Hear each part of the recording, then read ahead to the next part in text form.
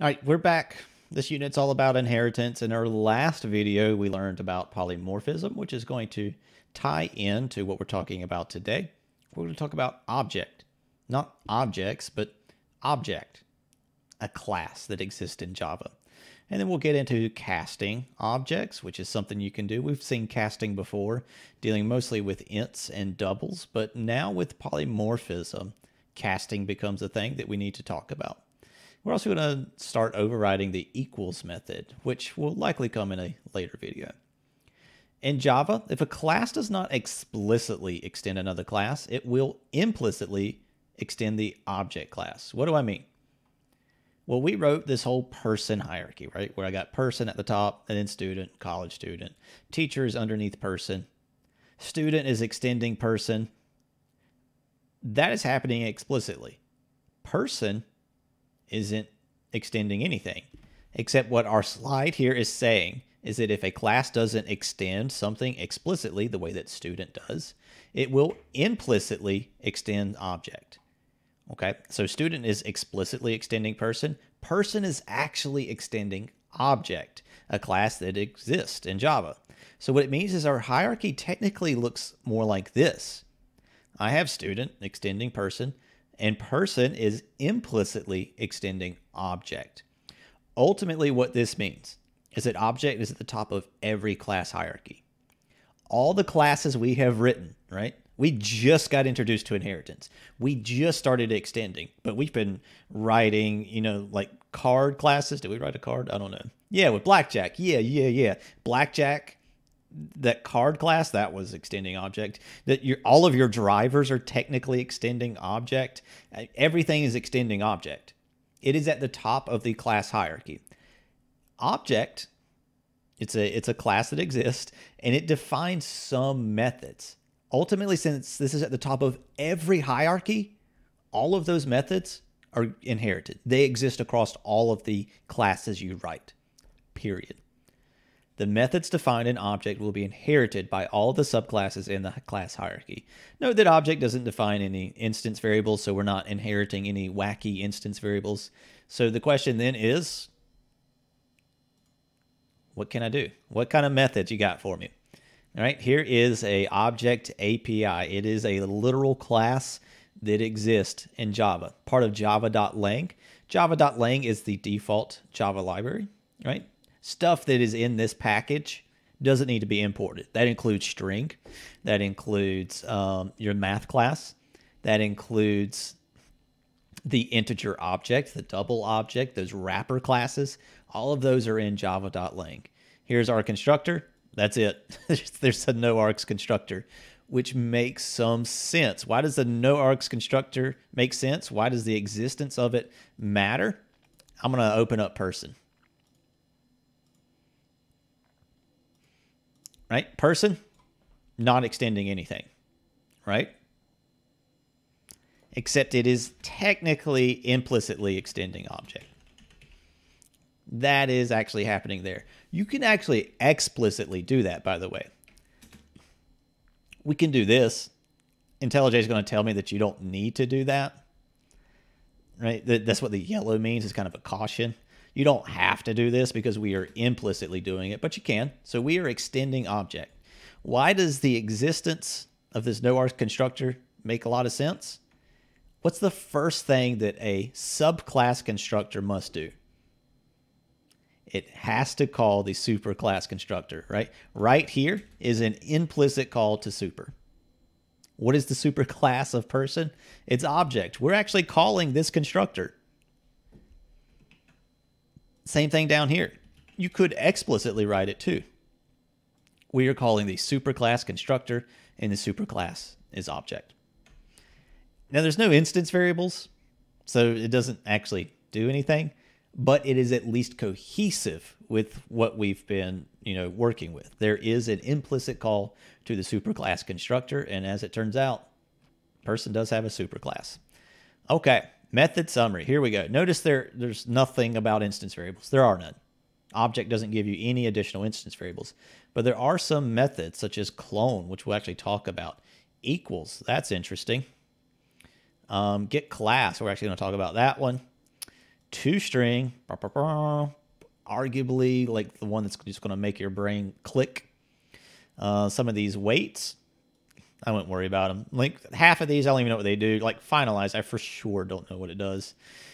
Called by the garbage collector when an object, blah, blah, blah, determines there are no more references to it. So I think that's whenever the garbage collector says, yeah, it's time for you to go.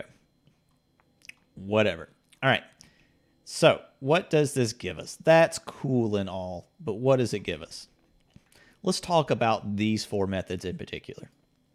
A couple of objects methods such as equals and toString aren't very useful in their own right. For instance, the equals method to find an object merely compares the two objects using the equals relational operator. That is, it checks their references.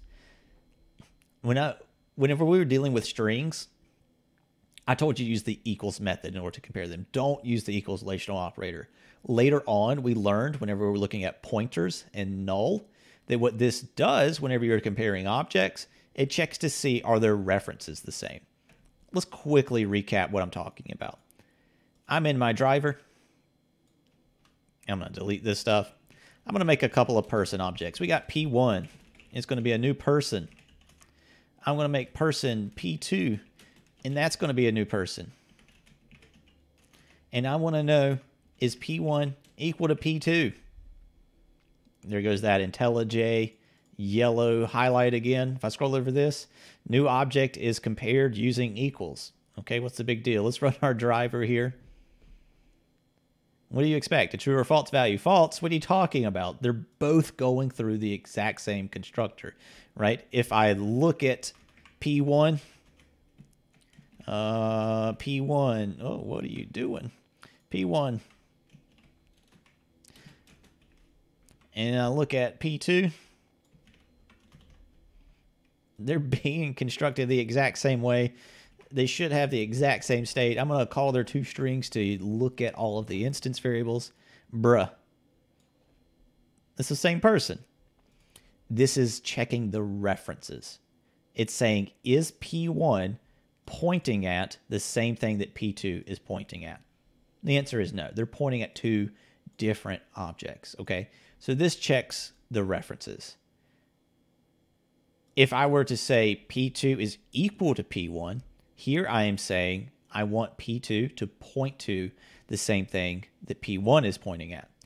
Now, they are, of course, going to have the same state because it's literally the same object. I got two variables pointing at the same object. There's only one object there. So true, yeah, those two variables are pointing at the same thing. So that is what we're actually checking when we use the equals relational operator. What our slides are telling us is the equals method that we saw in object just does that. Womp womp, right? If I say, are these things equal? Is P1 equal to P2? I should get a true value here because, yeah, they're pointing at the same thing. But what if I bring back P2 as a new person? Are those things equal? False. All right. If this just does what the equals relational operator does, then why does it exist? We'll talk about that a little bit later. I was just proving the point that the equals method just does what the equals relational operator was, and we got a pretty solid recap on that equals relational operator. Equals and toString were really meant to be overridden by subclasses in the class hierarchy, right? This thing exists, yeah, but it's meant to be overridden. What? Okay, why even have it at all? Think about this. No, I don't want to talk about it. It's meant to be overridden. The toString, kind of a similar thing. Okay, think about this. I'm back in person. I'm going to delete the toString, right? I'm going to comment this bad boy out. Right now, person doesn't have a toString. So what happens whenever I print a person?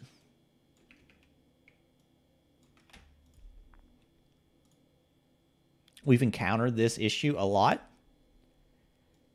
I get this garbage, right? And I told you it's the memory reference. It's effectively the hexadecimal location in RAM, in memory. Where's this coming from? I didn't get an error. It's not a syntax error. If I try to call any other method, it doesn't exist. Get fish. It's a syntax error. Here, I am trying to basically call toString, but person doesn't have a toString, except it does. We are extending object. Object has a toString. Oh, I lost my API. Oh, I could have minimized and found it. There's a toString inside of object. Okay, that is where this is coming from. Now, it doesn't seem very useful, does it? Except think about this. Whenever I try to print an object as such, we are implicitly calling a toString, right? You know this, right? What I'm actually saying here, p1.toString. Java is able to do this. Java is able to do this, I should say, because it knows everything has a toString.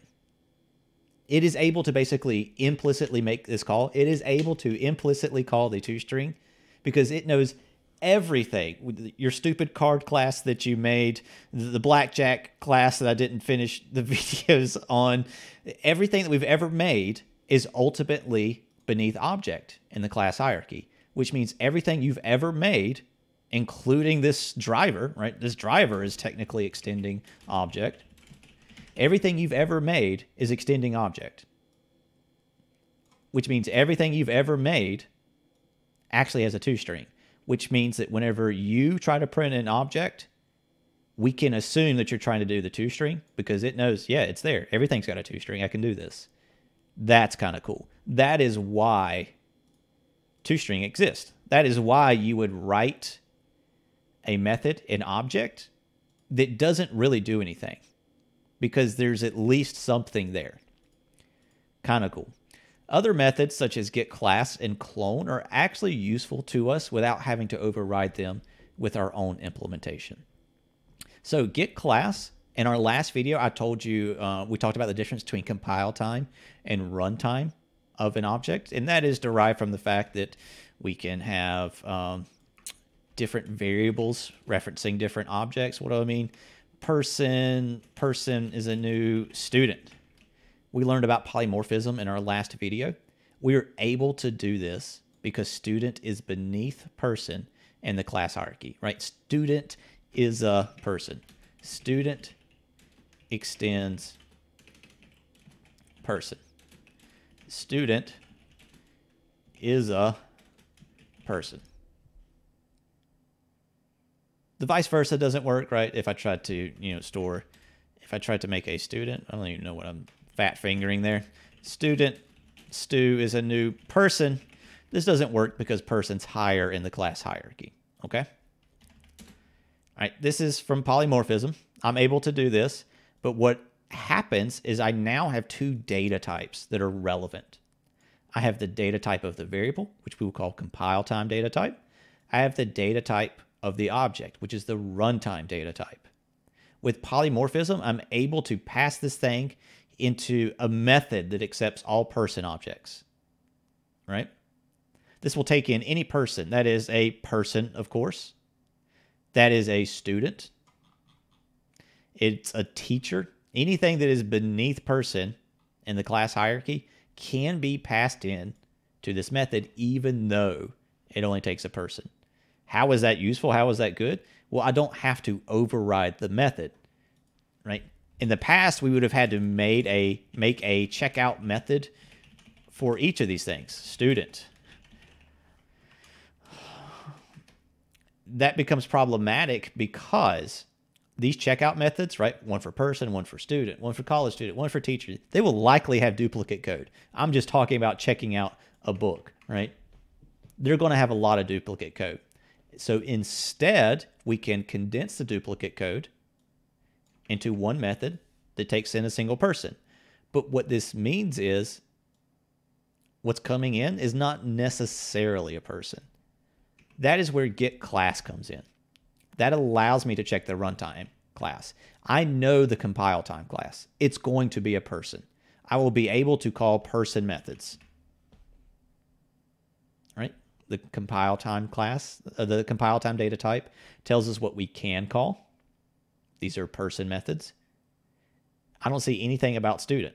I don't see anything about college student. I don't see anything about teacher. How would it know about those things? All we know is that this thing is at least a person. So we're only able to call person methods. But it could be something else. That's where getClass is at. getClass returns the runtime class of this object. Now, this is a little bit annoying. There is in Java, God bless its heart, there is in Java a class called class. Not making this up. Not making this up. If I go here and I click on this, it's going to take me to the class API. We have class. Notice that it is beneath object in the class hierarchy, of course. Don't worry about it. Don't worry about what this object is. In fact, we're not even really going to use it. Now that we're coding with inheritance and using polymorphism to our advantage, getClass is useful as we can dynamically determine the type of object, right? So here I have a person variable. The compile time data type of P is person. The runtime data type, the data type of the object, is student.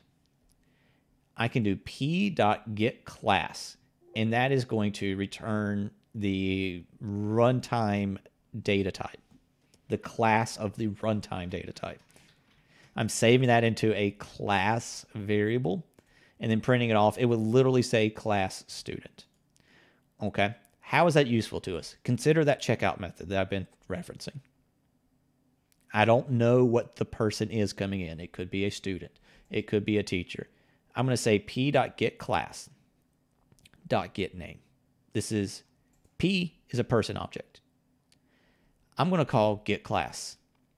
P can call this. Why? getClass is a method that is an object. Object is going to return a class object, right? So p.getClass is a class. I'm taking that class object and doing getName. Right? If I take a quick look back at that class API, there is a getName, which is just giving me back a string. Returns the name of the entity, the class, ignore some of these other things, represented by this class object as a string. So in our previous slide, we saw that if we just print the class itself, we get class student. If I do getName, it's giving me just this part. That's all. Don't overanalyze this. Why is this useful? Why do I care? I know this is at least a person. I don't know what type it is exactly. I don't know what the runtime data type is. Just looking at the definition. This is where these terms come from. Compile time, runtime. Looking at this at compile time in the compiler in IntelliJ, I can see that P is a person. But when I actually execute the code, something else could come in. A student, a teacher, a college student. That is the runtime data type. I don't know that until runtime, until the program actually starts executing. So we're going to figure out what is this thing exactly. And then here, notice I'm saving it into a string called C for whatever reason. That's not confusing. That's not confusing. Let's fix this. At least call it S. I'm going to save in the name of my class, the runtime data type, into this string. And I'm saying if that string is person, maybe I do this implementation of checkout. If it is student, maybe I do this implementation of checkout. And that may seem like I'm just taking all of those methods and condensing down to one. I'm not really reducing duplicate code, but you could have code before and after, part of the book checkout process. And then only parts of it change based on if it's a person or student. Okay, let's actually demonstrate this. I'm in checkout. My library is nonsensical, right? I'm not even taking in a book. I just call the method checkout. We're just taking in a person. I'm going to pull the name, the runtime data type. Right? I'm going to take my person. Take a look at the methods I can call. Get first, get last. ToString. Did I bring my ToString back in? Let's do that. ToString. Equals. I ain't writing equals method, except I have one. We've inherited this one from object. IntelliJ is actually trying to show us kind of the levels here. It's probably hard to see in the video. You can probably see it in your IntelliJ, but these first 5 methods here, those are defined in person. They're a little bit more bold in IntelliJ. Everything else down here, such as get class, which is what I'm about to call, that's coming from object, the parent class, the superclass of person. So I'm going to say person.getClass. Now that's going to return a class object. So if I stopped right here, it's mad at me. I'm trying to save in a class into a string. But if I do get name, I don't recall the difference between these two things. If I do get name, that'll give me the name of it. Okay. So what's going to be stored in this is going to be person, student, teacher, or college student is a possibility. Effectively the runtime data type. Right? Let's make if statements. If str dot equals person, we're going to just print off some stuff, right? Check out the book for a basic person, a normie.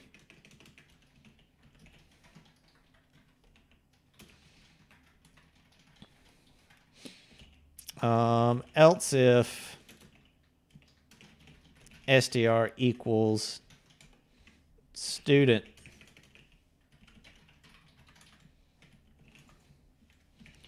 check out the book for a student. Okay, you'll notice that this stuff up front is the same, right? That's kind of what I mean by, I know this is a very dumbed down method. This is ultimately a do nothing method. There'd be a lot more stuff here in practice. But this is what I mean by duplicate code. This is duplicated. This is duplicated. We can extract that and do it in advance, right? I can do the S out up here, except it's going to be just a print. I would in practice do an actual string. String print me, check out the book for a, and we leave it at that, right? So instead of printing, I'm going to say print me plus equals normie.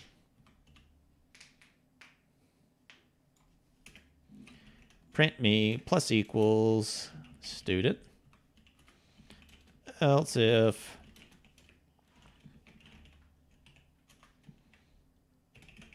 it's a teacher, we do print me teacher. Else, if I leave it at an else, we're assuming that we only have these 4 things in our class hierarchy. We're going to print off we'll add the college student. So at the very end, this is the other side. This would be duplicate code as well. We're just going to print off print me. Let's try this out. I'm back in my driver. I got a person. It's technically a student. I'm going to call the library method. Do I have to have is this an instance thing? Yeah. I need to actually create a library. The method's not static is what I'm getting at. So I'm going to call library.checkout. Passing in my person. Notice IntelliJ is happy. There's nothing wrong here. I run it. And we're going to check out the book for a student. For a student.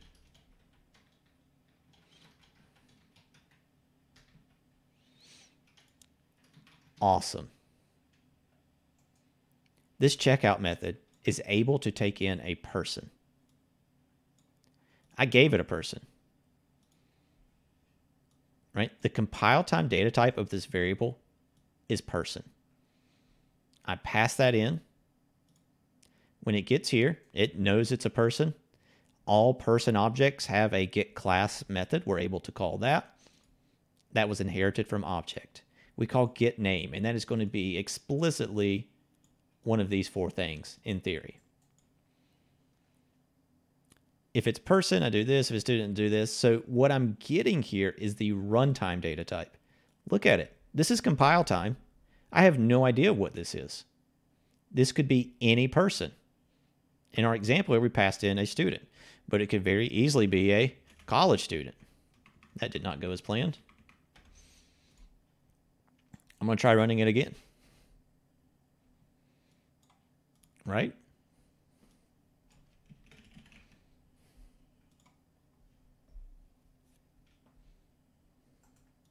Check out a book for a normie. Now, something of note. I don't even know if we covered this in our inheritance. What if I change this to a student? Bless me. And we do this.